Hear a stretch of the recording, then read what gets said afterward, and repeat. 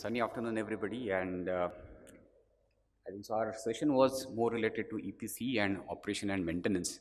But as of now, most of my panelists have spoken more about operation and maintenance, performance management, asset management. So maybe I'll just highlight about the issues related to the EPC side of the business actually, as well as the developer side of the business also. Uh, my name is Amit Barve, been associated with the solar industry for last 14 years. Started my career in solar industry when it was very nascent stage. Coming all the way for 14 years, I still wonder whether it's a time to smile or it's still time to see that why do I join this industry? Because there are always a mixed feeling. The years when I started working in the industry was very small, more off-grid centered, and there was no scaling up of the business is concerned. We used to sell the systems in few kilowatts actually, and that was a big thing if you sell something in kilowatts. And the average price at what we were selling was like 350 rupees per watt peak as a system price. 250 rupees per watt peak was the module price, and it was more of a seller's market. If you are able to afford, you have it, or there is nothing for you. Yeah, today the situation has changed. We don't need any further efforts to go to the industry and try to convince them why solar works, how solar works, and why today it is economically feasible to adapt to the solar solution. So there are a couple of good things which are happening in the industry. The really sector has moved ahead.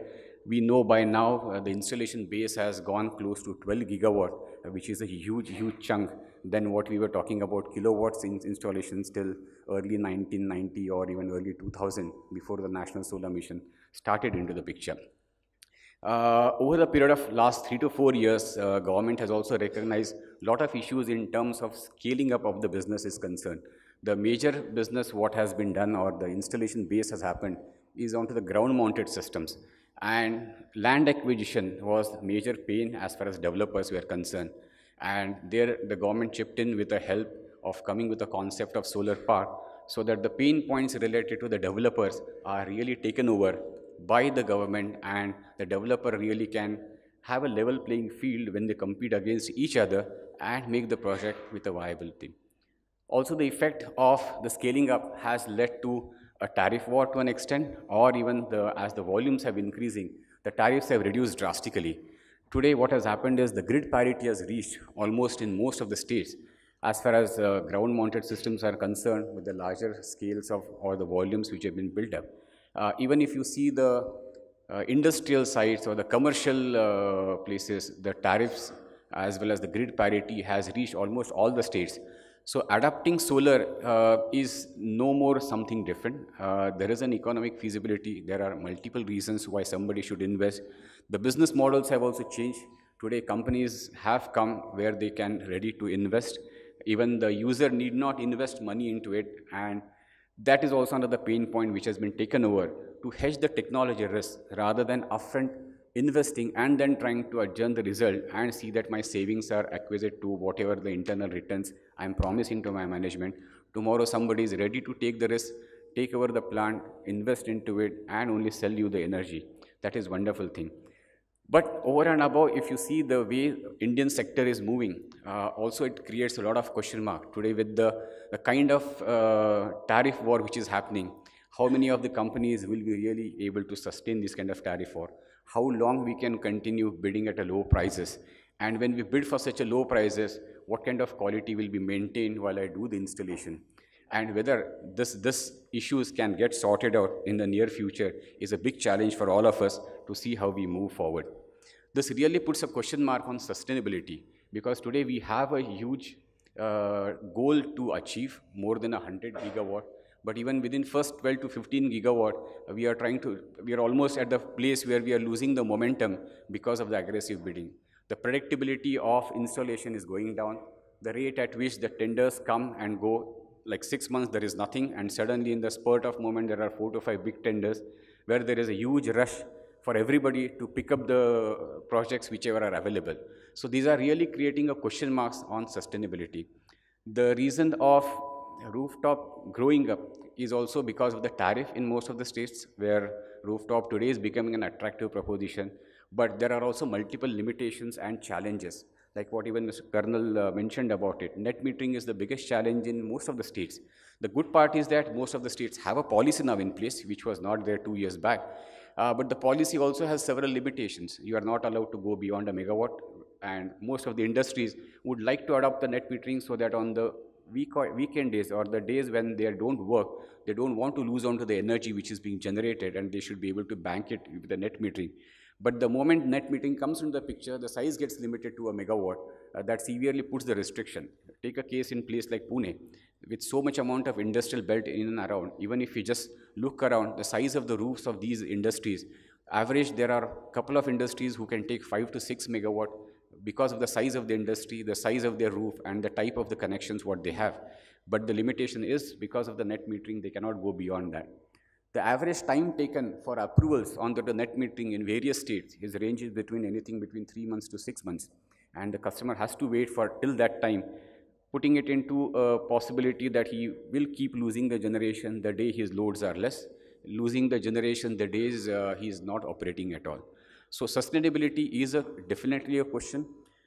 All the time pressure, price pressure is really also taking a toll onto the quality. And today, a couple of brown assets of we see and analyze, probably Abhay and Dhananjay and many of them are seeing into the industry. The standards at which the plants are getting built up are definitely a question mark. And when we are looking at a life of such a plants to sustain for 25 years, the quality is the most important thing, no doubt about it. And any compromise on that is going to be a problem in terms of generation in coming years, and as well as denting the confidence of the investors, which may not be very good for the sector to prosper in coming years. Most important, I think, so all our panelists spoke about services, and that is the most important part, because the work half is done only when you install or engineer a good system, design a good system, and install with the good components. But in case if you are unable to take care of the system for next 25 years, you are not going to get the expected results. And services is the most important but widely neglected portion in India actually. And they can see if you move around the country, majority of the plants are in the problem because they are not serviced regularly. You can see unclean panels, you can see the cables dangling all over the places. We don't know at what efficiency these plants are really operating. Unfortunately or fortunately, we had a couple of chances to do the asset, I would say, study of a couple of plants as a due diligence for some of the private equity firms. And we were surprised to see the results, the degradations of the modules, the quality of the workmanship and the plant performances are really creating a scary picture. And I hope it doesn't lead to another NPAs like what we have seen it in the coal industry. So that's all from my side as far as topic is concerned. Just to give you a brief about my company, Enerpac. We are headquartered in Hamburg, a German company, involved into the business of solar IPP as the major business. We also do EPC as well as an asset management. We are the second largest investor for solar in Europe, active in 20 different odd countries and done more than 265 projects worldwide. Overall, our size, we have done a 2 gigawatt of grid connections only on solar. Out of that, 1.1 gigawatt are our own assets. We are operating 1.4 gigawatt, which means 300 megawatt assets are being operated for the third party outside our own asset base. In India, we have started 3 years back, slightly more than 3 years back. We have done 67 megawatt of installations by now. These are the name of some of the marquee customers. The good point to know that today when I'm talking to you in Pune, I have already 4 customers who have adopted our solution.